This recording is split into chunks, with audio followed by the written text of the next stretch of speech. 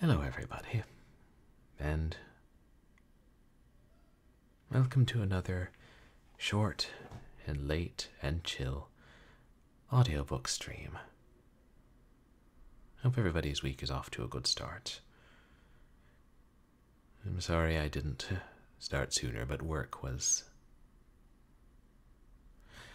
long but also weirdly demoralizing. If I explain to you guys some of the nuances of the place I work, you wouldn't believe me. You would say I was being satirical and outlandish. Or maybe I'm just in a bad mood today, who knows. So I figured I should at least not cancel my stream and try and convince myself I am being productive with my life. It'll be a short stream, though. Try to keep these to an hour, especially since I worry as it gets later and goes on longer. I don't know, my voice isn't as clear, or my mind isn't as clear. But it's also weird sometimes when I read these books on stream, I end up with streamer brain, and when I try and remember last time, or what I read last time, I'm like, well, there was this character, and I think they were talking about something. Of course, to be fair, mysteries from the teens tend to be a little more complicated than, your average novel. They chuck a lot of stuff in there. But thank you to everybody who came out to my last couple of streams. On Sunday, we played more of Carol Reed, Hope Springs Eternal, another mystery. We're close to finishing. And on Saturday, we played Haunted PS1 Demo Disc 2021, which was fun and weird, and which we're also close to finishing.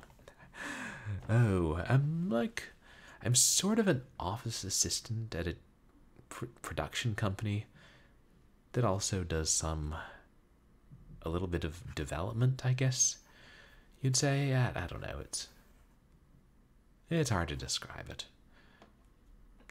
I'd say I work in the film and TV industry, and it is therefore bonkers.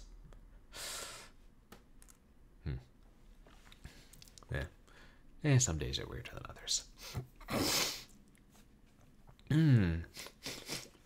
So tonight we're going to read the second installment of CRATER'S GOLD by Philip Curtis, first published in 1919.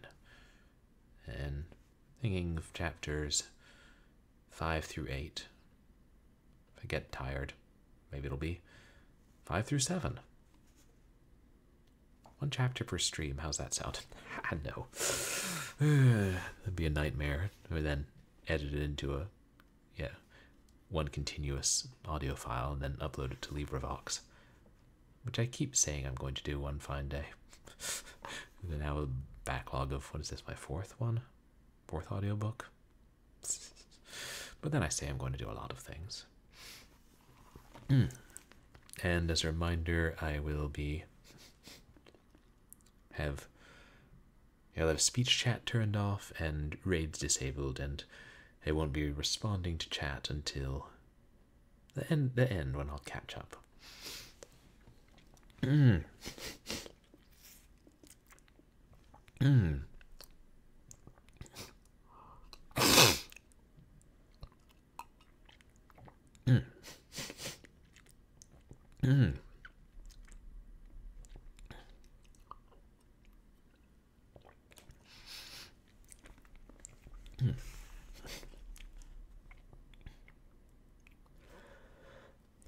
Chapter 5. The footsteps proved on investigation to be those of the deaf and antique housekeeper, Mrs. Fields, looking very peaked and very unpleasant in a flannel wrapper. But why should she choose 1 o'clock in the morning to be nosing around a cold attic was a thing of which Styles demanded, and obtained, an explanation. It was an affair of an extra quilt, an adventure on which it would be impossible to cast any discredit. On the contrary, Styles commended her, to deaf ears, for the first wholly sane conversation to which he had listened that day, but he had to admit that, in spite of himself, she had given him an uncomfortable moment. The sleeping rooms of the old house were in far better shape than the living rooms, for it was in their bedrooms that old country families did themselves proud. Styles had a bedroom which approached the regal, no common affair of whitewashed plaster and plaited rag rugs. It was a heavy spot in which the one plane above the neighbor's idea had really come into its own. He had gone to sleep mocking himself for ever entertaining the idea that he ought to have a gun, and had awakened to hear footsteps. The affair had had one pleasing feature for Styles, in that it had proved that he did really have some physical bravery, a quality which he had previously neither doubted nor boasted, merely one to which he had never given much thought. It had simply been a matter of making sure that he really heard footsteps and not a loose shutter, and then he had found himself on his feet, with wit even to remark that the floor was cold. He discovered, to his interest, being now, in a way, tied up with the mystery business, that he searched the whole first floor with a perfect calm, which increased, on the second floor, to a certain sporting zest, and, on the third, to downright eagerness.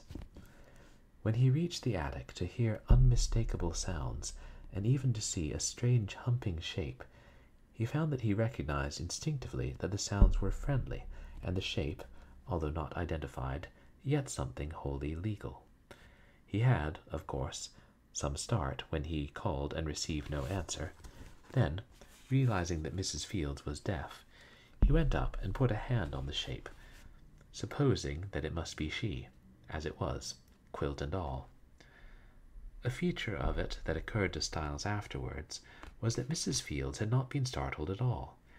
Either there was something very corsair in her nature, or long years of housekeeping in windy houses had made her blunt to surprise. She merely put the quilt which furnished her alibi over her arm, walked down the stairs ahead of him, and said good night at the door of her room in a manner which had a dash of the debonair in it. As a rough outline for a scene it had elements, but, just the same, in the morning Styles could not resist the temptation to see whether anything really had been done to his desk, by Mrs. Fields or by anyone else. To date, nothing had, but, as afternoon rolled around, Styles surmised that it might be just as well to go out and look over his 100 acres, for up to that time he had taken them largely on faith, merely basked in the majesty of their possession. If there really were any oil wells or gold mines about, he would know just what to say to the next caller. He also took the precaution of leaving a brisk businessman's notice with the housekeeper. "Mrs. Fields, if any millionaires or such like come along to buy the place, don't make a deal until I return." Then, of course, he had to shout the revised version. "If anyone comes while I am gone, just ask them to wait. If they can't wait, tell them to leave their money in the big jar beside the clock." "Not on the study floor, like the last gentleman?" asked Mrs. Fields grimly. "Bully for you, Fieldsie!" exclaimed Styles, but not within range of her oral powers, limited as they were. As might be supposed, few oil fields were found by the young master of the old Crater place. His 100 acres, he discovered, ran heavily to sandbank. On every excuse, the sand jutted out from the dry brown grass of the upland pastures, the only relief being crooked grey fences which divided one field from another. In vain Styles searched for seepings of oil under rocks, or for colour of gold in the gravel of the one little brook which ran through the place. The only part of the estate which really came up to his eye was a green little marsh through which the brook ran, and a small plantation of birches which surrounded the house. Crashing his way out from the underbrush of the latter, he entered the house through the kitchen, to be met by Mrs. Fields with an excited smile and a clean apron, the true barometer of alien presence. "They've come," she whispered. "Who've come?" "The people to buy the place." Styles searched her countenance, but there was no trace of guile. She really meant it, and Styles was excited. From the form of her words, he foresaw a purchasing party in force. Hitherto he had talked only to individuals. Like as not, he might find a corporation assembled, gavel and all. His study, in fact, did at first glance give the appearance of being densely populated, a sort of afternoon tea effect, which impression resulted probably from the fact that of the two people who actually were waiting in the shabby little room, both were extremely well dressed, and one was a woman. A slender and amiable young man in a grey checked suit rose at Styles's entrance with a pleasant smile, a frank, winning smile. He was red-haired and rather Celtic in face. "Mr. Styles," he said, "I don't know whether you know me. My name is Exberger. This is Miss Fuller." The young woman, in a garden hat and a limp silk sweater, nodded to him good-humouredly from the rattan rocking-chair in which she was installed. She had very large, very dark eyes and a wistful smile, but, while good-natured, the world had not much left to tell her. For the minute, however, Styles was busy trying to believe that this really was Charles Exberger. Curious that he had lived in New York for 15 years, picturing this man as a fat, gross creature with a white waistcoat and tilted cigars. Exberger, meanwhile, stood watching Styles with an easy, amused expression which Miss Fuller reflected. "I have often heard of you," said the theatrical man. "You wrote the account in the Sun, did you not, when the Hippodrome elephants went on a hunger strike? I was speaking of you just the other day to Baumgarten." Styles was surprised and looked it. "He said you were, but I thought he was lying." "You would, wouldn't you?" agreed Exberger pleasantly. There came a long pause, but the most amiable kind of pause, and Exberger did not so much break it as end it. "You don't mind if I ask, do you, if you still have Baumgarten's money?" "Did you tell him about it?" asked Styles. "To tell the truth, I didn't," confessed the young man. "It would have been a pity, just yet."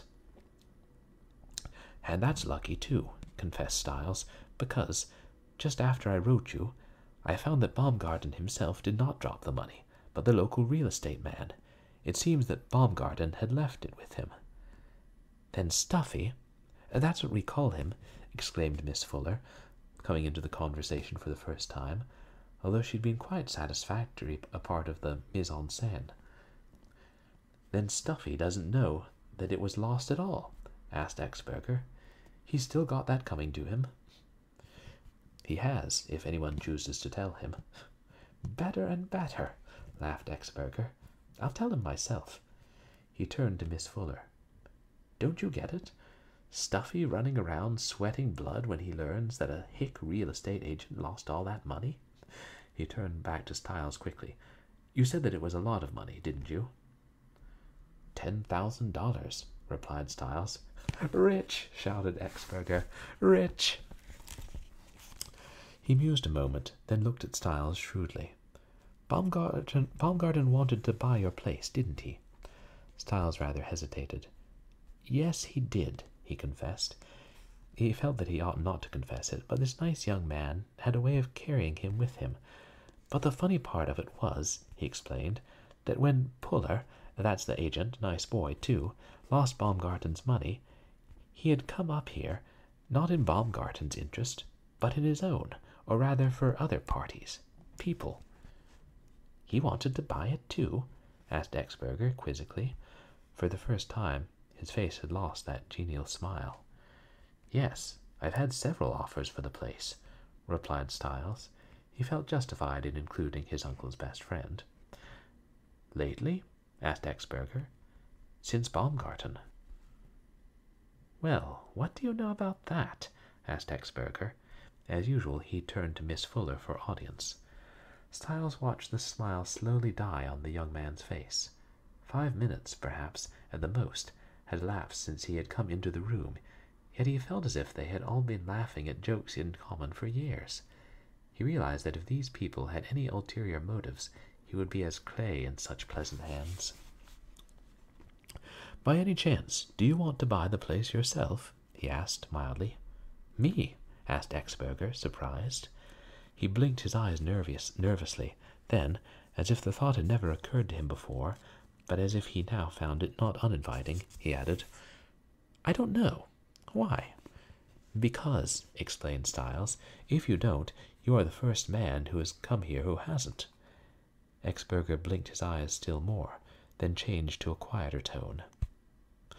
"Do you mind telling me just what really did happen? Of course I know that Baumgarten came tumbling up here and made you violent cash offers. He always shouts cash, always waves cash. What then? You don't mind?" "Not at all," replied Styles, and he really didn't mind, although he wondered vaguely if he ought to mind, if he were losing $1 million or so by not minding. "But first," he said, "will you tell me who Baumgarten is?" "Oh, Baumgarten's a damn fool," replied Exberger. That seemed to cover it, and Styles picked up the thread of his narrative. "Well, Mr. Baumgarten appeared one day and tried to get me to sell the place, but, as it happened, I didn't want to sell. He tried to get me to set a price, any price, and went away very unhappy because I wouldn't.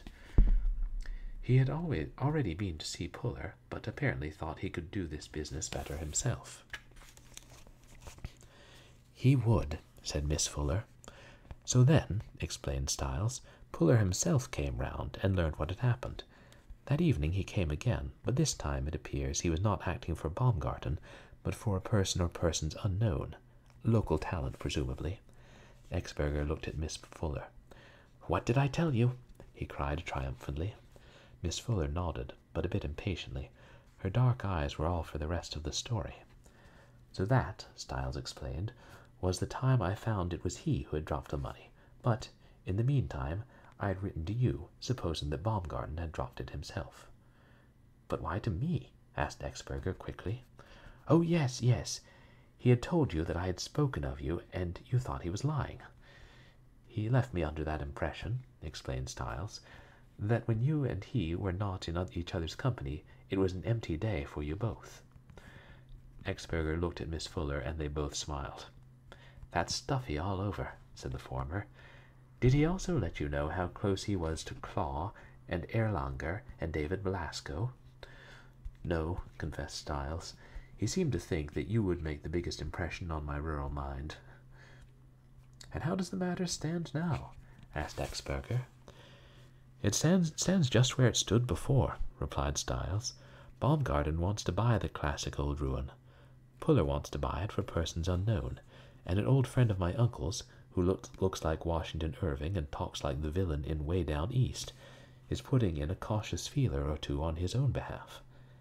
And I forgot to say," added Styles, "that everyone concerned, Baumgarten, Puller, and Washington Irving, all go into convulsions every time I mention your name." "And raise their bids?" suggested Exberger. "Each according to the manner of his kind," acknowledged Styles. "Baumgarten talks about raising the ante, blind. Puller urges me to keep the property in local hands, and Washington Irving warns me against your soft city ways." Exberger had taken a seat in the worst of the chairs, and at this he lay back and roared, slapping his knee. "Better, and better, and better," he laughed. "And you," he added suddenly, "haven't an idea what the whole thing is about." "No," Styles confessed. "I haven't the slightest idea." He had not meant to confess it at all, but under Exberger's clear eye had done it before he could stop himself. "Of course," he added, to save his sophistication, "there are already rumors, I suppose, that there is oil on the land, or gold, or both." "Of course," agreed Exberger soberly. He sat thinking, as if uncertain where to begin, and then he added, slowly, "Well, the long and painful story is just this and no more." He paused suddenly and remarked, "Of course there is the possibility that I may be lying to you myself." "I've still got the place," replied Styles grimly. Miss Fuller threw him an appreciative glance.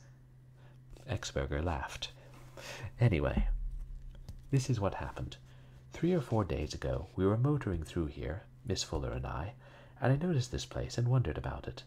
Looked as if some old country squire had lived here some time. Just wondered, that's all. Then we went to the village and stopped for lunch. White House. Know it?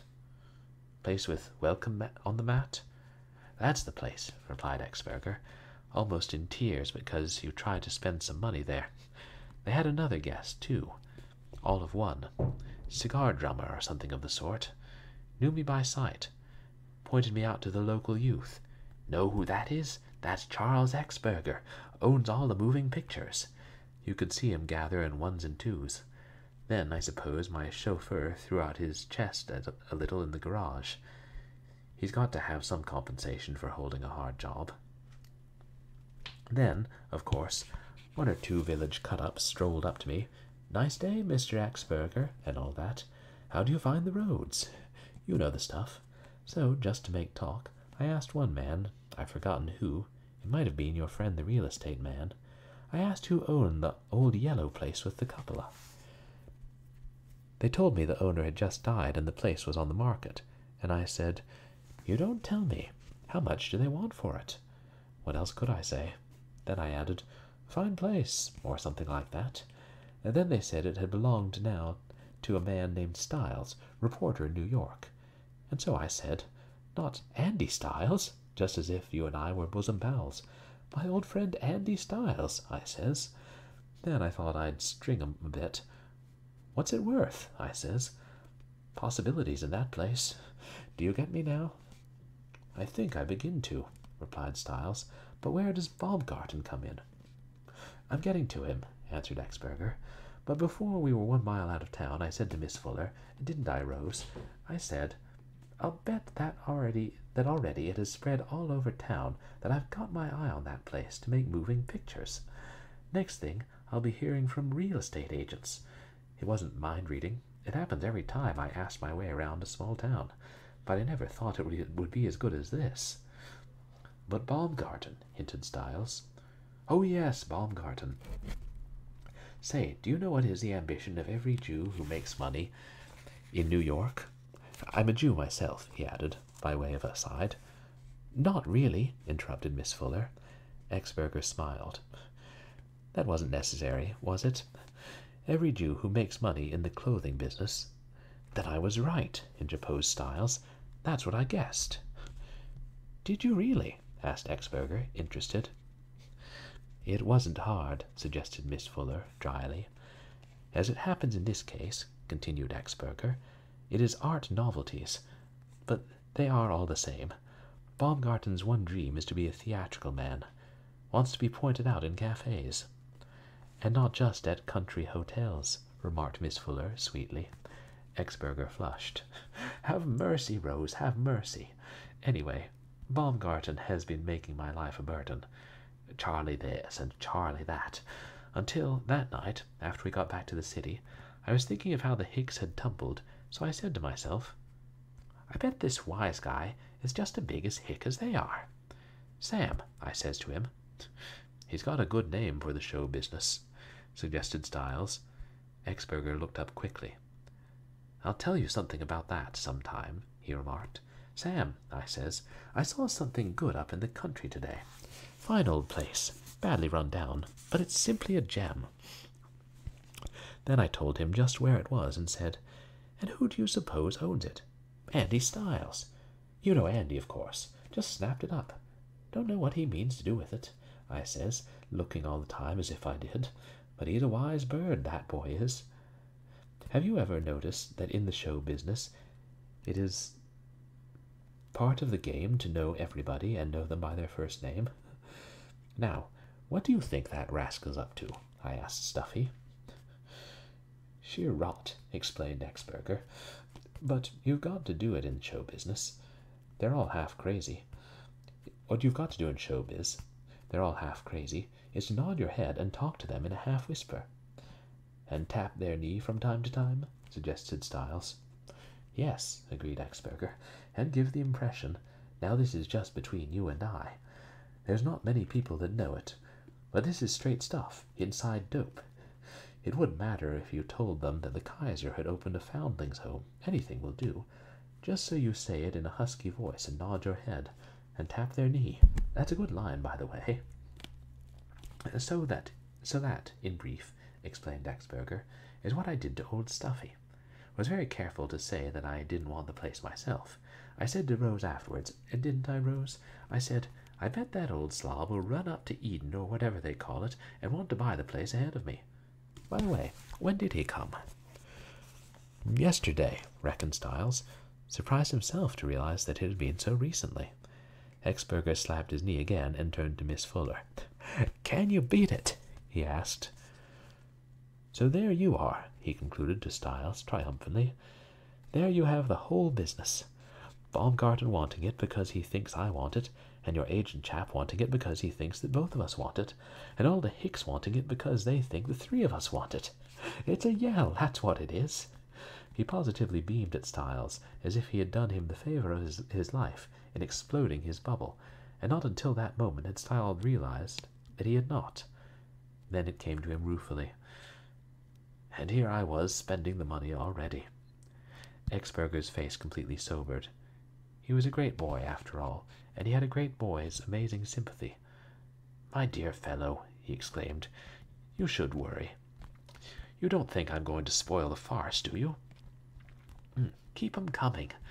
Let 'em bid, and then let it go to the best of them. I only hope that it's Baumgarten that gets stung. Say, he continued, with a sort of feverish enthusiasm, don't you know that every man, woman, and child in town will know that I've been here 10 minutes after I'm gone? Yes, replied Styles slowly.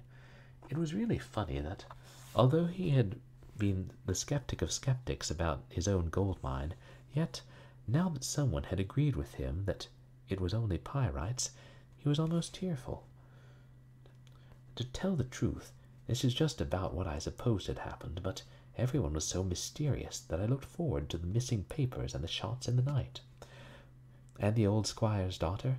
Asked Miss Fuller. I hadn't got to her yet, but she was about due, answered Styles. And now look at this done reality. At that very moment a chauffeur's cap appeared in the doorway. Mr. Exberger, the car's gone. Gone? Gone where? Exclaimed Exberger. Gone, insisted the man wildly, talking so fast he chattered. I only left it a minute to go to the back door for a drink of water, and now I come back and it's gone. It's stolen. Chapter 6. The big foreign car was gone, right enough, but Exberger ought to have known, and Styles ought to have known, and most of all, the chauffeur ought to have known, that the car could hardly have been stolen without starting the engine, and that the engine would hardly have been started without rousing someone in the house 50 feet away.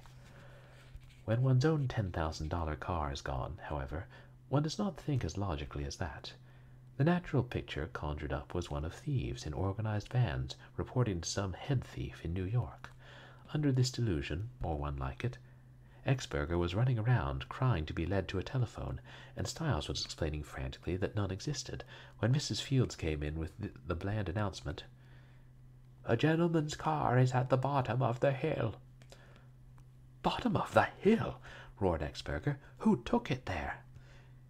Mrs. Fields looked at him, puzzled. "Took it?" she replied blankly. "No one took it. It went by itself." "Am I crazy, or who is?" demanded Exberger, and Styles himself stared. It began to dawn on him that, in the person of Mrs. Fields, he was housing what might be called a parochial mind. Sandy hillsides that contained oil untapped and motor cars that lounged off by themselves were apparently not spectacular to her. He wondered what would be. He knew an unexpected visitor during her ironing hour. Investigations proved, however, that Mrs. Fields had stated a simple fact. The car was indeed at the foot of the hill, but Mrs. Fields had neglected to add that it was also in the ditch, astride the brook, and upside down. Those facts had possibly not seemed to her of any importance, or perhaps, becoming bored, she had not waited to see that part of the performance. Yet there they found the beautiful foreign colossus, its 4 wheels in the air, its belly to the blue, looking uncomfortably nude and crab-like. Just what had happened it was only possible to guess, for Mrs. Fields had been the only witness, and her story, although unimpeachable, was valuable for little except its color. She had been hanging out clothes at the side of the house, stable cloths to be exact, when she chanced to look up and saw the big, empty car rolling solemnly away down the hill. As nearly as one could gather, she had stood and watched it without even much curiosity. It must have been quite a picture, the gaunt, wind-blown old woman and the big, empty car, both non-committal, and each, as it were, with a sardonic grin. The supposition was that the brakes had not been properly set. The chauffeur advanced the theory that they had been tampered with, but the only certain fact was that the car was now in the brook, exciting comment among the frogs and the tadpoles.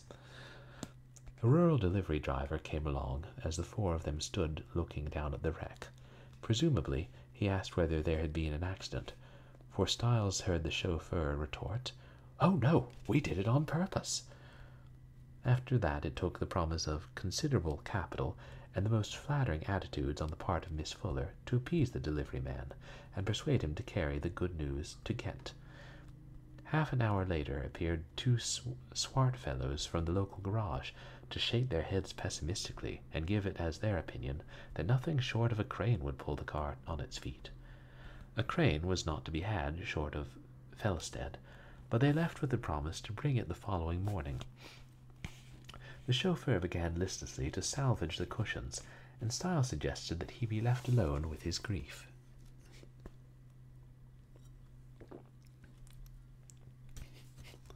Chapter 7. Rather stimulated by the excitement of entertaining his first guests, Styles dressed for dinner somewhat more elaborately than usual, and hurried down to the unpainted piazza. But Miss Fuller was there before him. Of baggage she had, of course, none, but she had done marvels with what she carried in her handbag, or rather what Exberger carried in his pockets for her. As they had gone to their rooms, Styles had heard fundamentals of beauty culture frankly demanded, and had seen them delivered. Throughout the whole excitement, Miss Fuller had remained a silent and unmoved spectator. Styles had imagined that few things of this life could move Miss Fuller, but now she displayed more animation. She greeted her host with a friendly smile, and he walked across to her side. "I presume," she remarked, without preliminaries, "that you're rather curious to know just why Charlie Exberger and I are traveling around together." Styles had not thought of it at all. "Am I expected to be curious?" he asked. Miss Fuller laughed, but she looked at him with a quick and appreciative expression. "Not unless you want to be," she replied, "but people usually are." She proceeded to state the case in what probably seemed to her a nutshell. "We are not married, and we are not engaged. I may add that we did not expect to be shipwrecked for a day or two. Does that explain matters?" "Perfectly," replied Styles.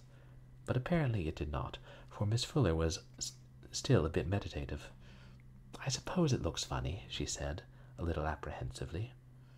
"My dear lady," exclaimed Styles, "there are no trains tonight, and Mr. Exberger cannot leave the car. What else could you do?" But Miss Fuller was wistful. "I don't know," she said slowly. "Suppose someone should hear of it." Styles looked at her curiously, and with perhaps a little more than curiosity. It was odd to see this girl, who looked as if she might tap one on the shoulder and say, "I'm wise, kid, I'm wise," become wistful about the proprieties. "After all," he reassured her, "there is always Mrs. Fields. I'm sure it's all right." "What is all right?" asked Exberger, coming at that moment out the front door. He was looking at something that he carried in his hands and spoke absently. "I was telling Mr. Styles," explained Miss Fuller, "that we were not married or anything." "Were you?" answered Exberger. "What did you tell him that for?" There is something Turkish about theatrical magnates. They speak tersely to their women. Then, as if the only subject that interested him were the object that he carried in his hands, he burst out, "Will you tell me what the devil this is?" He held in his hand a sheet of paper, yellow with age, but still robust with the quality of the days when paper was paper. At his query, Miss Fuller crowded up to his shoulder, and Styles looked on from behind her. Exberger read like a little boy in the primer class, for the writing was shaky and faint. "This In ye year of our Lord, ye 1791st, and in ye year of this republic, ye 15. I suppose he means the 15th, suggested Exberger. Say, this is ancient. This year stuff. Do you know that's what they used to say for thee? You don't say, Charlie, replied Miss Fuller sarcastically. You don't say. I was just telling you, that's all, retorted Exberger. That's the way it is written on Shakespeare's tomb. Suppose you give us a little more of this strange tale, suggested Miss Fuller, and Exberger, without rancor, went on reading slowly.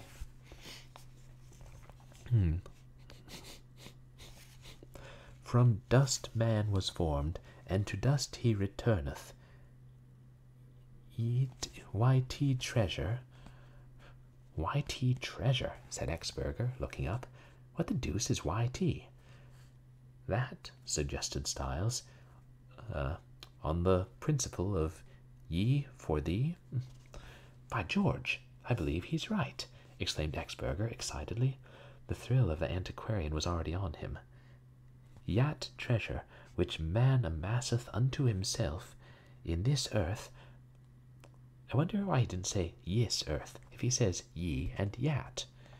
Who is he? Asked Miss Fuller languidly. Well, let me find out, can't you? Replied Exberger, now lost in his studies. Oh, pardon me, pleaded Miss Fuller hastily. Where did you get this quaint conceit? I found it under my bed. Do you always look under the bed when you find yourself in a strange room? Oh, for the love of Mike, Rose, protested Exberger. It wasn't really under the bed. It was sort of under the bed. He continued with his paleography. Yat treasure, which man amasseth unto himself in this earth, he shall leave in ye. There he goes again. He shall leave in ye earth, and now I, Nicholas Caton, no, it's Nicholas Crater. Now I, Nicholas Crater, being humbled and oppressed with a sense of wrong-doing, do leave in this earth. See, he says this every time. That must be the way they did. Do leave in this earth yat treasure, which I have amassed thereon.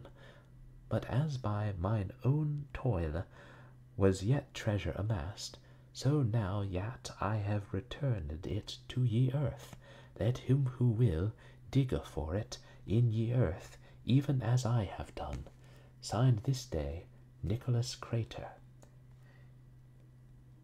Ye son, ye same being in sound body and mind. Exberger looked at his host, and his eyes lit with excitement. Say, he exclaimed, do you know what I think this is? No, Mr. Bones, answered Miss Fuller. What do you think yat is? Oh, cut it out, Rose, pleaded Exberger. I bet this is an old manuscript. No, breathed Rose incredulously, but Exberger paid no attention to her. Then his natural metropolitan suspicion of everything in heaven and earth slowly came back. He looked at Styles doubtfully. Do you really believe that there can be something valuable hidden around this place? Unfortunately, replied Styles, I don't. Exberger looked at him, puzzled. Then, reluctantly, he looked at the yellowed paper. But who was this gink, this Nicholas Crater? He wouldn't have written like that if he hadn't meant something by it, would he? Probably not, replied Styles.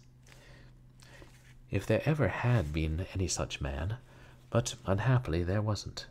Nicholas Crater, I am sorry to say, exists only in my own imagination. Of that antique document, the author stands before you. You? You wrote it? Gasped Exberger, about as crestfallen as Styles had been at the exposure of the afternoon. But what for? Well, confessed Styles, with Baumgarten and Puller and all the rest of them playing Treasure Island and East Lynne all over the place, I thought I would give them something that would really keep them busy. So in a dull moment I composed this pretty forgery and left it around where any enterprising prior might run across it. If you found it in your room, among the sheets and pillowcases, I gather that some little prior must have done just that thing. but Exberger looked unconvinced. "But, man," he argued, "it's old. The paper's old. The ink is old." "Everything is old in this house," replied Styles, "and thin and wan and pale, not to mention eldritch and eerie. The paper is old because, naturally, one does not put old wine in new bottles. I tore it from a book, an old book, to wit, Good Holm's Domestic Encyclopedias of Practical Information, an amazing volume which fitted my ancestors to cope with any emergency from angel cake to childbirths and fire balloons. I have spent hours with it, fascinated. This was a blank page intended for additional receipts and memoranda." He paused, smiling, but Exberger still appeared unconvinced, while Miss Fuller, standing between them, looked first at one and then at the other. "Will you please tell me," she asked at last, "just who's stringing who?" "I can show you the book," protested Styles, mildly. He went to his study and returned with a volume which was large enough, at least, to cover the ground he had mentioned. At the back he showed a rough edge where a page had been torn out, and into which the edge of the antique document fitted perfectly. "Well, I'm a sucker," confessed Exberger, and Miss Fuller quoted softly, "All you've got to do in the show business, they're all half crazy, is to nod your head and talk to them in a half-whisper and say, 'Now this is just between you and I.'" Exberger took it good-humoredly. "I didn't make any exceptions in favor of myself," he answered, but Mrs. Fields rescued him from further confusion by the announcement that the supper was ready. She had been told to call it dinner, but Styles had known at the time that she would be adamant. He submitted to the inevitable, and well he might, for although a supper in name was a dinner in fact. The paper, however, was still uppermost, and Styles seized the event of the soup to ask, in a rather stern manner, "Mrs. Fields, where did you find this paper?" The moment was meant to be impressive, a strong will dominating a weak one, but Mrs. Fields again failed to understand the part which was expected of her. She took the paper, made a motion of tapping over her sunken chest, and answered, "I can't read it without my spectacles." Styles tried what lawyers call refreshing the memory of the witness. "Mr. Exberger says he found it beside his bed," he shouted suggestively. Mrs. Fields's expression became one of complete understanding. "Oh," she replied, with evident relief, "then that's where I dropped it. I was saving that paper to give it to Judge Tyler." "Judge Tyler?" asked Styles, and in such a tone that he did not need to repeat. It did not upset Mrs. Fields. When her master was angry and excited, she merely thought that he had a nice speaking voice. "Yes," she nodded in reply to the question. "Judge Tyler told me to find all the papers with old-fashioned writing and bring them to him." Tense would have been a good word to describe the atmosphere of the table at that announcement. Alone, Mrs. Fields stood lax and dreamy, her hands rolled in her apron. Styles broke the long and significant silence. "When did the judge tell you that?" "Before you came, when he was here to wind up the settlement." A detail of far greater moment came to her mind. "He counted all the towels and all the sheets and put them down in a book." "Oh," answered Styles, and the strained air of the table relaxed. Mrs. Fields stood ready to answer any and all further questions, but it was only as an afterthought that Styles thought of one. He was about to propound it when Exberger stopped him. With the brusque air of one who says, "Here, let me tend to this woman," he held up his hand and turned to Mrs. Fields. "Did Judge what's-his-name?" "Tyler," supplied Styles. "Did Judge Tyler take away any old papers?" But Exberger had not yet caught the knack of talking to Mrs. Fields. "How's that?" she asked. Exberger repeated. His eye was bright and his manner absorbed, for his failure of the afternoon had only succeeded in making him an antiquarian for life. Henceforth he was to be at his best among the ye's and yats. He put his lungs into the question. "Did Judge Tyler take away any old papers?" Mrs. Fields smiled dryly. "Scads of 'em, almost a barrel." Exberger allowed his head to move cautiously until he caught Styles's eye, and the two men looked at each other significantly. Suddenly Styles had an inspiration. Taking from the table his own Chattertonian forgery, he handed it to Mrs. Fields. "Here," he bellowed, casually, "you might as well give him this." Exberger looked at him in applause, and Miss Fuller beamed. It was a master stroke, the hit of the day. One saw the villain of Way Down East digging by lantern light to find the treasure of Nicholas Crater. One saw also the price of the farm going up. Mrs. Fields took the manuscript without marked elation, but Styles was beginning to understand this dark mind. The housekeeper turned to leave, but Exberger was the real Hawkshaw of the party. "Did the judge," he asked sharply, "offer you any money to bring the old papers to him?" The housekeeper turned and looked at him blankly, and all three of them there at the table hung anxiously on the reply. A great deal depended on the words of that old woman. She seemed to get it at last, and threw up her head scornfully. "Money? Him!" Chapter 8. "Do you know what I should like to do?" said Styles, as Exberger, Miss Fuller, and he strolled out from dinner into the cool fragrance of the summer evening. Mrs. Fields, as a witness, might be infantile, but as a cook she was epic, and the atmosphere of the moment was one of majestic content. Exberger, one presumes, had already made the remark that country life was the only life, after all, that he wondered why anyone lived in the city, and that just as soon as he got his affairs in shape, he was going to buy a farm. To this Miss Fuller, supposedly, had answered with a cynical silence. She had a way of being cynical silently, for Exberger had been heard to remark, "You don't believe it, Rose, but I'm going to surprise you all one of these days." "Do you know what I should like to do?" said Styles. "I should like to go down and see that old codger and find just what he has got, just what he is up to." "By George, we'll do it!" Exberger caught the spirit. "You send for a car. Telephone right away." "Oh, damn." "We might walk," suggested Styles. "It is only 2 miles." "We'll walk it then," said Exberger. "Of course he'll deny that he has any papers, but between us I guess that we can make the old skeezick squirm."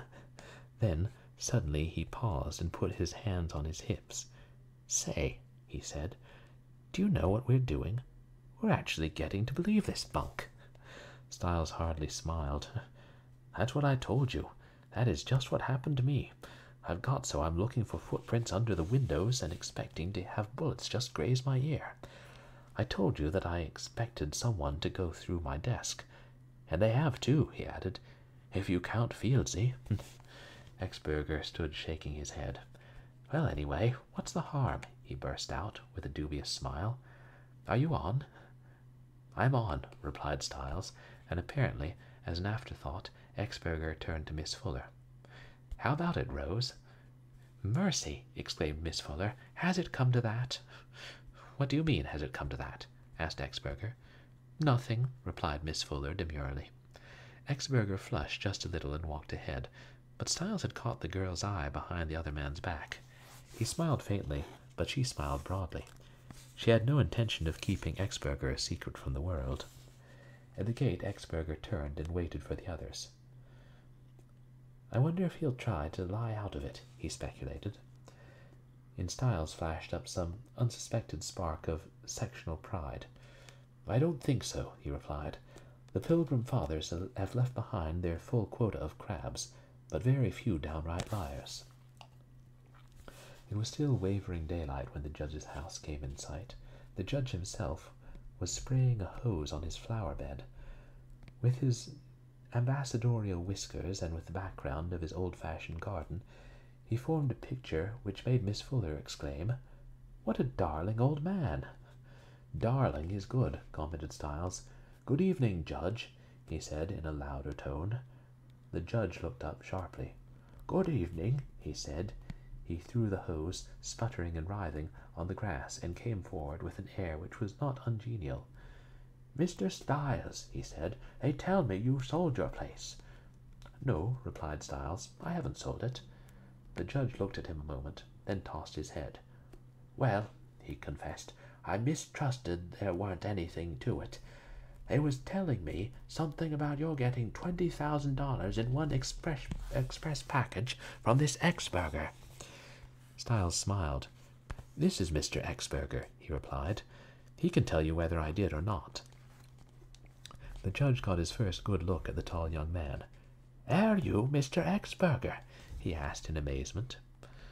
Exberger nodded, and the judge at least was frank. "I heard considerable about you," he said, "but I thought you was a Jewish feller." All three of his visitors laughed. "I guess you never saw a red-headed Jew before," suggested Exberger. The judge thought a moment before committing himself. "No," he confessed, "I don't believe that I have." The judge leaned down, turned off the hose, and deliberately wiped his hands on the grass. "I was coming up to see you this morning," he said to Styles. "I wanted to ask you about that paper." Behind him, Styles could feel Miss Fuller's sinister merriment, although he knew instinctively that her expression had not changed an atom. Even Exberger seemed to have a twinkle of amusement. "Miss Fields give it to that Jenkins boy when he went by with the milk for the Boston train," explained the judge, "and he give it to my Harry up to the store. Come in," he continued hospitably. "Come in, ma'am." The hall into which they followed him was dim and musty, and, as they entered, a thin elderly woman with a guilty air snatched something in cloth and slipped out of sight. The judge pried open the door of the parlor, and, in the open doorway of a room beyond, another thin elderly woman with a guilty air snatched something in cloth and slipped out of sight. The judge, of course, was as unconscious of them as he was of the smell of cabbage. "I'll get a light," he said, and he left his three guests in the darkening room, not so much seeing it as sensing it, the small paned windows, the white wood panels, the feel of plaited rag rugs underfoot, and the chill that never leaves such rooms even in summer. Styles wondered whether Exberger or Miss Fuller had ever seen such a room. He could make out their outlines in the dusk, standing, staring, not in the least amused, rather timidly, like children sent with a note to the minister and waiting for the answer. In a Broadway restaurant, Exberger would have been a man to look at twice, to wonder who he was and then ask the waiter. In the big foreign car with veils from her hat, Miss Fuller was the last note in languid sophistication. Yet, here in this musty provincial parlor, they both looked suddenly crude, almost coarse-lined. Styles wondered. There must be something in the 10 Commandments and Plymouth Rock and all after all. The judge came back with a parlor lamp, an atrocious thing with a painted globe, which he put on the table, bending to its level and squinting his eyes as he turned it up. It brought out the shape of a huge gilt mirror and a crayon portrait of a woman with an agate brooch and hair parted over her temples. The judge took from his pocket Styles's antique. "Just what was it you wanted me to do with this?" he asked. "Sit down, ma'am, sit down." Styles looked shamefaced at Exberger and then at Miss Fuller, but his fellow children were unable to help him, and he saw that he must lie alone. "I wondered just what you would make of it," he said weakly. It looks like an antique document," suggested Exberger, helpfully. "Humph," said the judge. He studied the paper he held in his hand, then balanced a pair of steel-rimmed glasses on his nose. "Where did you get this?" he asked. Exberger and Miss Fuller looked eagerly at Styles. They were expecting great things of him, but Styles also felt that they were both slowly turning against him, that they were both becoming distinctly amused, not to say ribald, at his expense. "Why, it was lying around my house," he said lamely. This, at least, was literally true. The judge studied the paper further, and with growing scorn. "Sounds like the Bible," he said, "but it ain't." Then suddenly, wholly unconscious of his own sarcasm, he added, "Would you like to see some real old papers?" It was Miss Fuller who answered. One couldn't understand why, but one felt unconsciously that she was the only one who was really in much favor with the judge. "Oh, yes. Can we?" she asked. Without a word, but rather snuffling his nose, the judge shuffled out of the room. The three sat in silence, which Exberger summed up in one word: stung. The judge came back with a small packet of folded papers done up with a bit of red tape, papers worn and spotted and heavy and brown to the color of gingerbread. He did not even need to set them down on the table to make the pitiful forgery of Stiles's look, in comparison, as a modern chair might look in an old museum. Exberger's eyes danced. Whatever might be the limitations of this man, he knew the real thing when he saw it. The judge cleared his throat with a disagreeable and unconscious thoroughness, and untied the red tape. He took the first crumbling document from the top and rubbed it between his fingers. "Feel that, and then feel this," he said, picking up the apocryphal manuscript from the table. All three of them did it obediently, and all three exclaimed respectfully, as people are expected to do on such occasions. "That's nothing but a letter wrote by Miss Tyler's grandfather when he was in London in 1806. The judge discarded carelessly several minor papers from the packet, and picked out the one he wanted. This was the heaviest and the largest. This was the heaviest and the largest of the lot, written on parchment. "This is a commission from Governor Shirley of Massachusetts for my grandfather's uncle in the French and Indian War. We was part of England then. He was massacred at Fort William, or Fort Henry. I disremember which." "Massacred?" repeated Exberger artlessly. "Who by?" "The French or the Injuns, one way or the other," answered the judge nonchalantly. He was absorbed in looking for another paper, and at last he found it. "Here, this is what I was looking for," he said. "That thing of yourn claimed to be wrote in 1791. I hain't any of precisely that date, but this one was wrote in 1786, and they wrote just the same then. This was a deed for some land up Spicer way."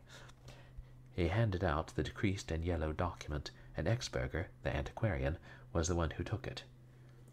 "You see them S's?" asked the judge. "That's what I wanted to show you. You see them S's in that deed? Some of them's wrote like F's, but they ain't F's, they're S's. Now you look at that paper you sent, and you'll see that all the S's are wrote just like we write now. The minute I see that paper, I says, 'That was wrote since I went to school.'" But the antiquarian in Exberger had already begun to feel his oats. The thrill was on him. "But look here," he exclaimed, completely absorbed in the real antique. "Here's an S. By these presents—" The judge looked over his glasses at the word to which Exberger's finger was pointing. "That's what I was telling you," he said testily.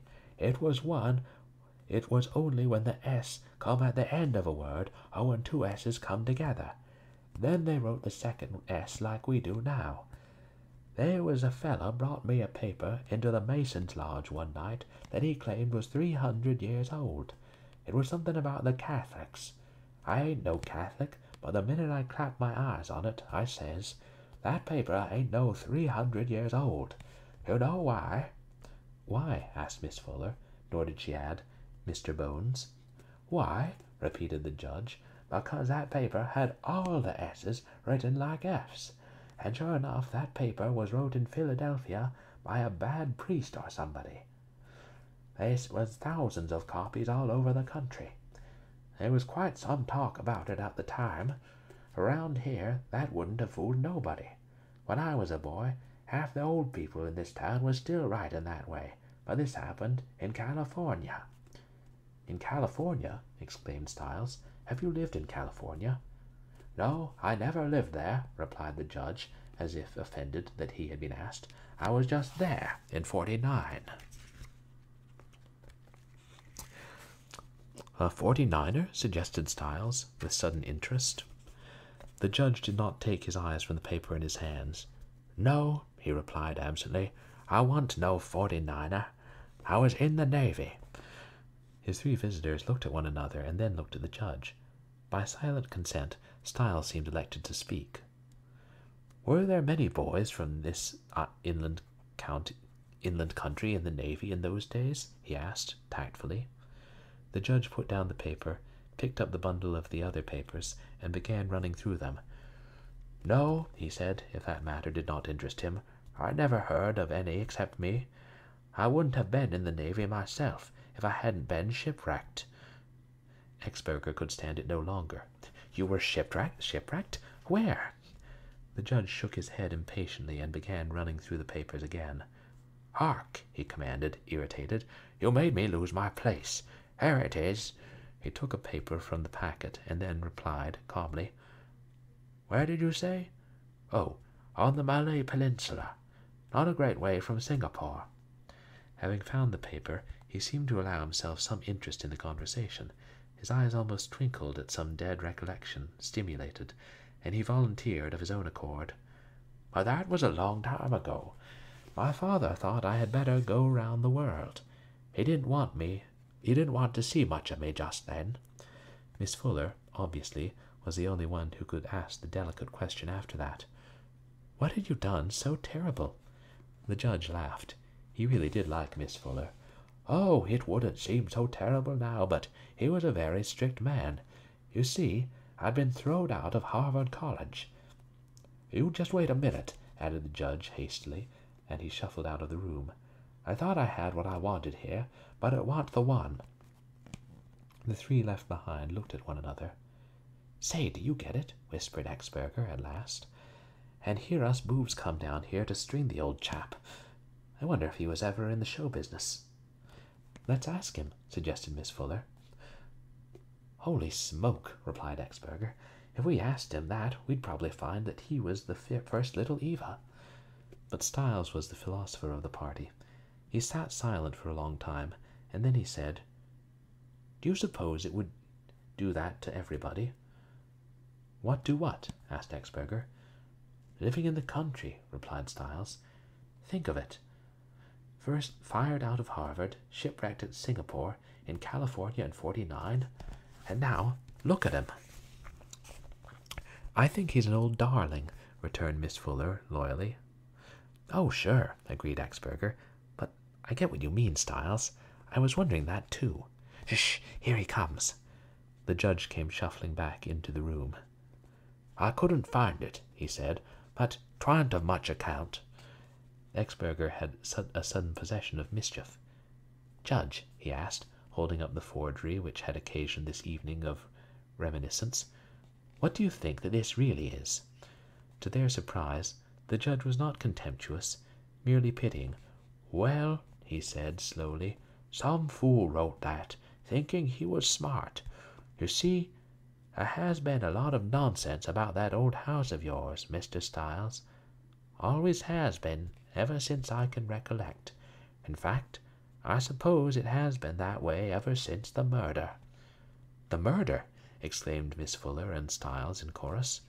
"Well," replied the judge, deprecatingly, "leastways that was what it was called."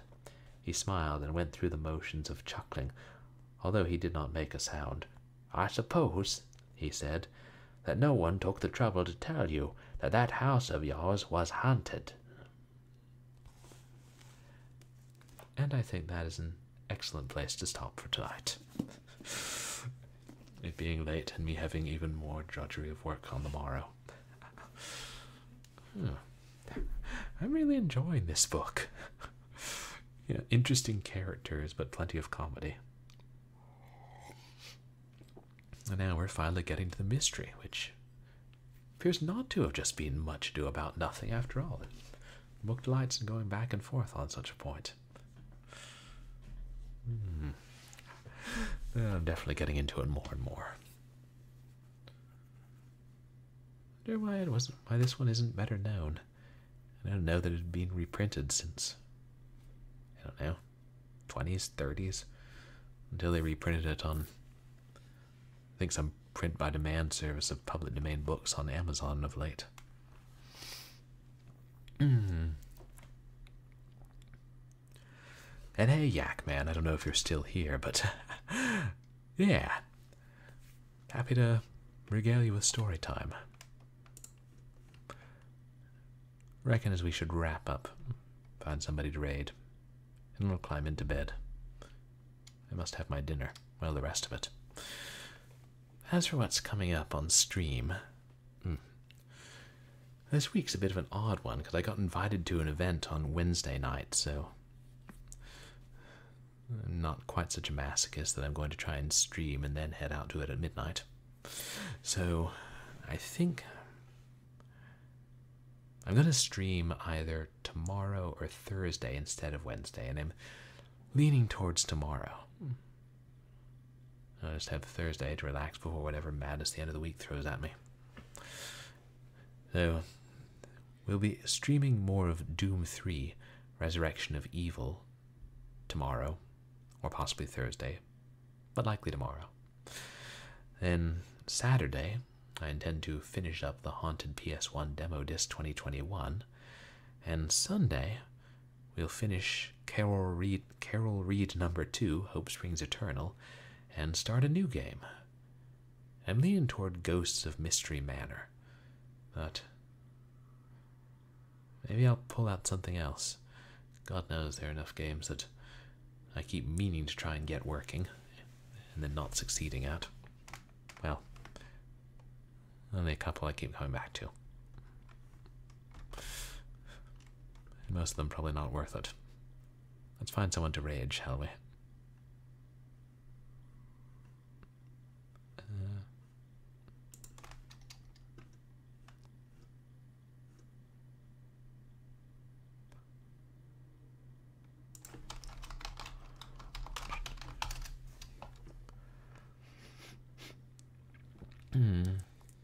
Let's see.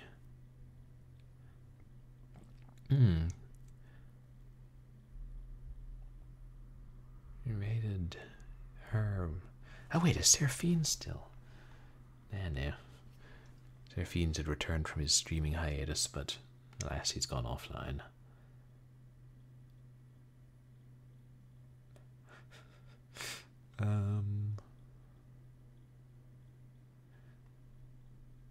Snake Rattle and Roll. Sounds like a TV show about a robot whose head is a snake instead of a videotape. I'd watch it, assuming it has Hanna-Barbera cartoons. How about we raid?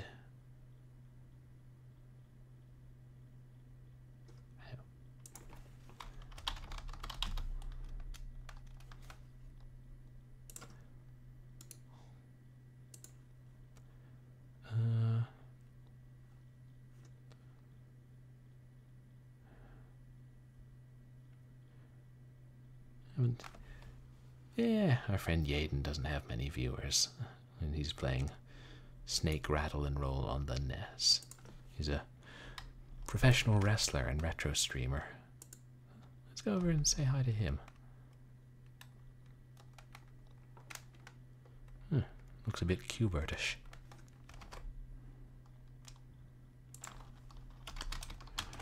Should I try and find somebody who's doing audiobook? Nah. On the off chance I found them, they've likely disabled raids too.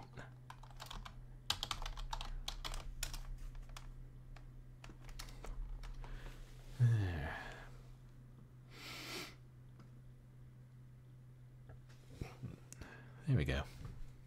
Seems to be functioning. Once again, thank you everybody for coming to hang out. All of you chatters and all of you lurkers and all of you lovers of literature, or at least weird old obscure books. You guys can find me on Twitter and MySpace, where I post stream announcements and random thoughts and jokes. And you can find VODs of my past streams up on YouTube. And you can also find me on Pinterest and Tumblr and Instagram. Wait. No, you can't, because I'm not on those sites. That would be ridiculous. And I had too many sites. Oh, hey, good night, Stockforwooder. Thanks for hanging out. So, hope you all sleep well. And if you run into any antique papers, I hope that they're not forgeries, or if they are, at least entertaining. Say hi to Mercury Aiden, and I'll see you chaps probably tomorrow for some demon shooting fun in 3D.